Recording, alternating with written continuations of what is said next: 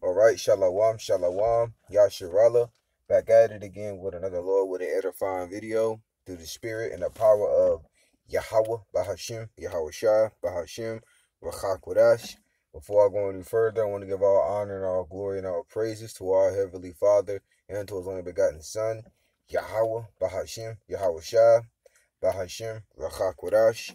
And next up, double honors to our apostles and elder bishops of Great Millstone, who still go out there in the highways and hedges and feed us with the 100% truth according to the Bible and Heruel and Shalom, Labacharium, Wabarakium, Shaya Sharala, which is peace and blessings to the elect of the nation of Israel in the Lashawan Kwadash, the Hebrew tongue. And pretty much the name of this lesson through the Spirit is going to be called Yahawashai is our foundation. All right, now when I say ours, I'm referring to mainly here at Great Millstone, but also the other camps that are affiliated with Great Millstone, teaching the 100% doctrine according to the Bible. All right, so the first precept I'm going to grab is the book of 1 Corinthians, the 3rd chapter. Let's see, 1 Corinthians chapter 3. I'm going to start at verse 10. This is 1 Corinthians 3 verse 10. It says, according to the grace of Yahweh, that's who the world ignorant calls God, which is given unto me as a wise master builder, I have laid the foundation, and another buildeth thereon. But let every man take heed how he buildeth thereupon. Right, see? Because we building off the Yahawashai, man. You see? That's why we walk on eggshells in this truth concerning the scriptures, all right? To make sure we don't go off, you know what I'm saying, and say something that is totally contrary to the Bible. And you know what that's called? That's called the fear of the Lord, all right? Which is the beginning of the knowledge of wisdom and understanding of the Bible. We're going to teach what we know, right? It says, just like the elder apostles, the elder bishops, they do as well, all right? It says, verse 11, it says, for other foundation can no man lay upon, like it, for other foundation can no man lay that than that is laid, which is Yahawashai, right? See? So Yahawashai is our foundation, which I got the definition of the word foundation, right? The foundation, the definition, when you look it up, this is from the Merriam-Webster Dictionary. It says, usually a stone or concrete structure that supports a building from underneath, right? See? And without that foundation, man, you can't build no building, man. You see? And if you try to do that, that building it ain't gonna last too long. As a matter of fact, I got a commentary on that scripture, but let me go to this first. Let me go to this. This is the book of Matthew, let's see, chapter 7, verse 24. Okay, it says, therefore, whosoever heareth these words of mine and doeth them, so there also being a hearer and a doer of the word, right? That's a sincere heart, one that fears the Lord. It says, I will liken unto him a wise man, which buildeth his house upon a rock, which that rock is Yahawashi, all right? And Yahawashi gave the authority to the head apostle Peter to pretty much go teach the truth to the Israelite foreigners, man. You see? Upon this rock, that's why he named him Peter, surnamed him Peter, which means a rock. It says, verse 25, and the rain descended and the floods came, which that rain represents the persecution, right? The hells that we're suffering, you know, for the name of Yahweh Shem Yahushua. And it says, and the winds blew and beat upon that house, and it fell not, for it was founded upon a rock, right? See, which is Yahushua. That's why, you know, although all the scoffers, the scorner that we get, you know what I'm saying, by us having our faith and trust in Yahweh Shem Yahushua, you know, we stand firm, man. You see, because our foundation is built upon a rock. So it don't matter how much Esau Edom comes down upon us with, we're going to stay firm in YAHAWASHI Yahawashi, Lord's willing, we be part of the elect. Because that's what the elect is going to do. Okay? It says, verse 26, and everyone that heareth these sayings of mine, and doeth them not, shall be likened unto a foolish man, which buildeth his house upon sand. And these other Israelite groups out here that's teaching lies. These the ones of our people in these church houses, and these other philosophies and religions, right? Their house is built upon sand, and it says, which is the lies. Verse 27, and the rain descended, and the floods came, and the winds blew. Right, see? Matter of fact, and beat upon that house, and it fell, and great was the fall of it. That's why you got our people, beginning with those who know that they're Israelites. You see, drinking, sipping on that lemonade, man. Brothers know what I'm talking about.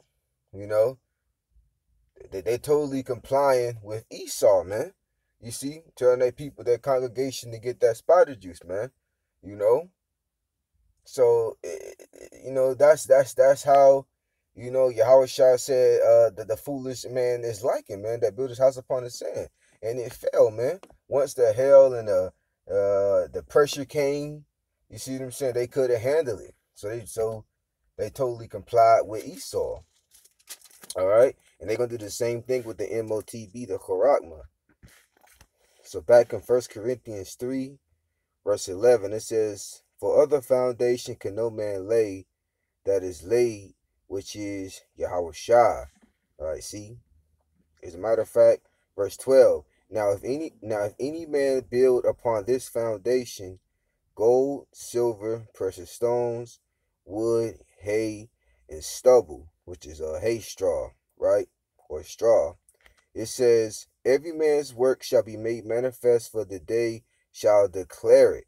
Right? So we know the elect of the nation of Israel, they're going to be gold, they're going to be silver, they're going to be precious stones, and we know these other guys, these other groups out here, they're going to be wood, they're going to be hay, and they're going to be stubble, which is straw, right? And it says, every man's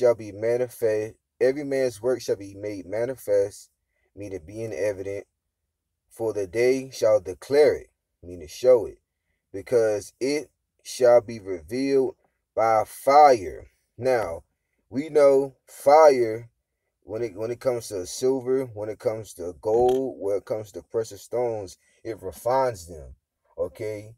And gets the impurities off of them, and they become even more valuable, But we know when fire touches wood, hay, or stubble, which is hay straw, it consumes it.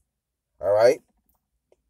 So if your work is wicked, you're not gonna last, man. You see, the Lord's gonna destroy you. But if your works be good, YAHAWASHI Yahawashi is gonna pretty much help you push through all the way into the end and be delivered, or had to get put to death for the name of YAHAWASHI Yahawashi. Because that fire represents the hell, the tribulation, you know what I'm saying, that we go through, right? And the fire shall try every man's work of what sort it is, right? See? So it's either going to make you or it's going to break you. It's either going to refine you or it's going to devour you, And we're hoping to be the refiners, which, through the spirit, it's kind of evident, but we're relying on faith. So now we're going to get 1 Peter, the 2nd chapter, and the 4th verse, right? First Peter 2 and 4, it says, to whom coming as unto a living stone, disallowed indeed of men, but chosen of Yahweh and precious. Ye also, as lively stones, are built upon the spiritual house, right? Which is beginning with YAHAWASHI, right? It says a holy priesthood to offer up spiritual sacrifices. And how do we do that? By presenting our bodies as living sacrifices, by risking our lives, our freedom, to do the Lord's work, man. You see? Everything that we had going on in the world, we totally let it go and to serve YAHAWASHI Yahawashi. It's acceptable unto Yahweh by YAHAWASHI. Right, but us doing the works, man. You see? So now we're gonna go from there. Let's see. Let's go to Ephesians. That's a pretty good one to be. Let me see. Ephesians, the 2nd chapter. Bear with me. Let's see. Ephesians chapter 2, verse 20. Yeah, verse 20. I'm going straight to the point. Ephesians 2, verse 20. It says, in our matter of fact, verse 19. Now therefore ye are no more strangers and foreigners, but fellow citizens with the saints, which are the Israelites, and of the household of YAHAWASHI Yahawashi. And it says, and are built upon the foundation of the apostles. Okay, starting with Elder Abba Vivens, right? The prophets, Yahawashi himself being the chief cornerstone, right? It says, in whom all the building fitly framed, meaning joined together, groweth unto a holy temple in the Lord, in whom ye are also builded together for an habitation of Yahweh through the Spirit. All right, see? So it all starts off with YAHAWASHI Yahawashi, man. Then YAHAWASHI Yahawashi put the Spirit on certain men to bring out the truth. And that started with Elder Abba Vivens, man.